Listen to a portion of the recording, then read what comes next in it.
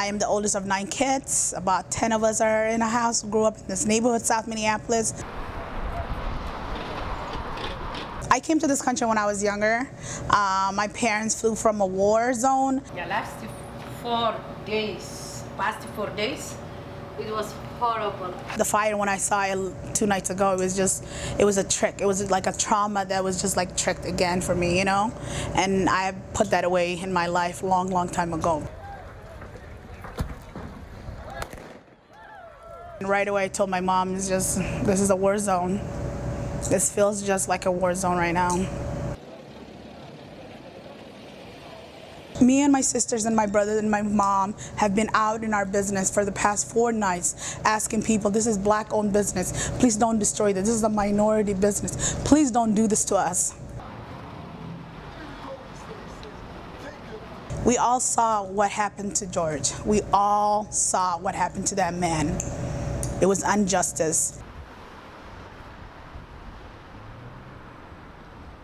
All of this could be avoided, you know? That angers people. That angers people. We are in a COVID-19. We're in a pandemic. This shouldn't be a way for us to come back to our community when we were already suffering.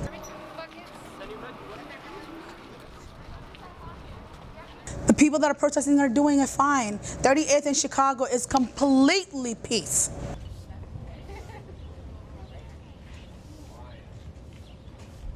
For me, it's like that is the real protest. We're outshining everything else that should be focused on the media. We're talking about black people loitering. We're talking about black people destroying their community. That's not really what's happening.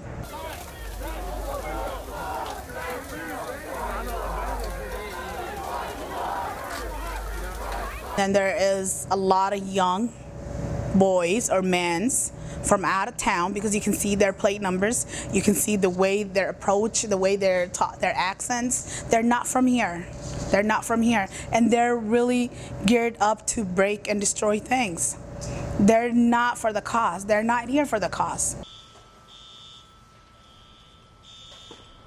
You have to talk to the human heart for people to understand what is going on.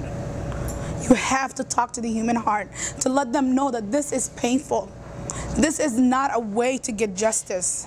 For you to come out, if you want to stand by us and you want to fight with us justice, do it in a matter way, a way that people can understand, a way people can feel your pain. Tell your story, speak up.